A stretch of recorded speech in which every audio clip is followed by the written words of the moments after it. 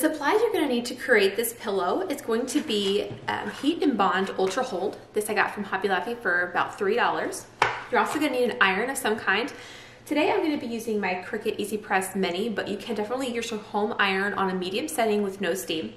You're going to need a dish towel. This dish towel I purchased from 651vinyl.com. And you're also going to need some polyfill. This again came from Hobby Lobby. This is what I'm going to be using to stuff my pillow. And if you want to put a design on your pillow, you want to go ahead and get that ready as well. Okay, so the first thing I'm going to do is I'm going to take my dish towel and I'm going to go ahead and lay it flat. I'm going to put the side that I eventually want facing outward on my pillowcase. I'm going to put that face up. And then from there, I'm going to take bottom of my dish towel. I'm already calling it a pillowcase. And I'm going to take it and I'm going to fold it most of the way up. And I'll show you here exactly what that looks like. So I have it folded most of the way. I have a little bit left over, and the reason for this is because I'm going to fold it over to kind of create a little bit of a pocket, if you will. So I'm going to go ahead and do that there. Then I'm going to cut a piece of my Heat and Bond that is going to be about the length of the side of my dish towel, or soon to be pillowcase, and I'm going to put it paper side up. I'm going to slide it in between these two here, and I'm going to put it close to the edge because I do want it to be somewhat closer there to the edge of my pillow. Okay. And then I'm going to either take your iron, or in this case my Cricut Easy Press Mini, and I'm going to go over it for about 2 seconds or so.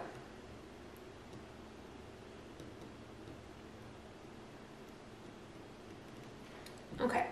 And then from here you're going to take it and you're going to peel off this top layer.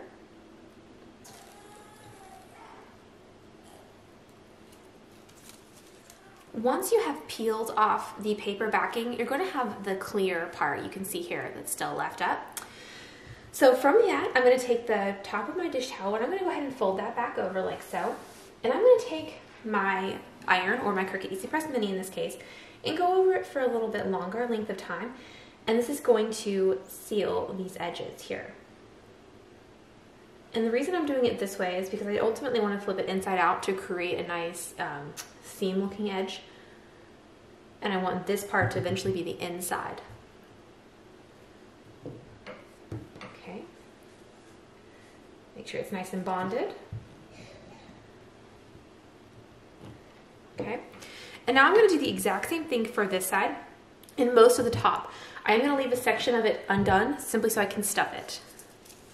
And then I will go back and redo that again. But again, just kind of get yourself tape about the length of it. Paper side goes up. Get it to the edge, close to it.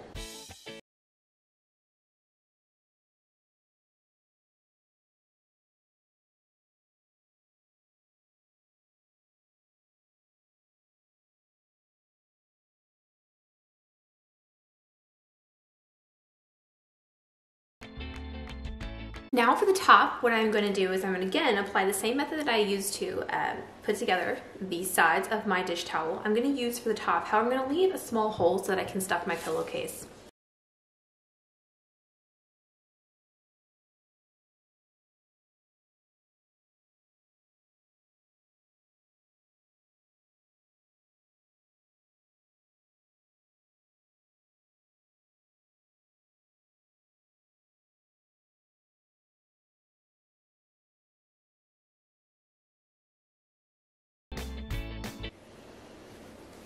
Now I'm going to reach inside my pillowcase and I'm going to turn it right side out.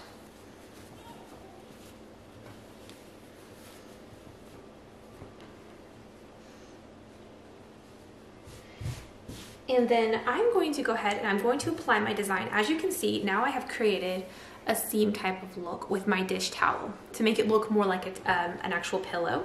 I do have this part still open. This is for the stuffing. I'm going to leave it that way until after I've applied my design.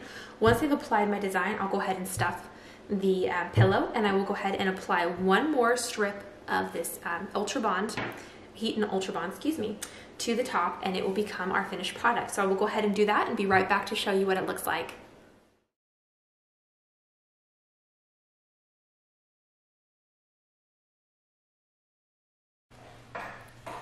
Now I'm going to go ahead and take the open pouch that I left earlier, and I'm going to go ahead and stuff it with polyfill.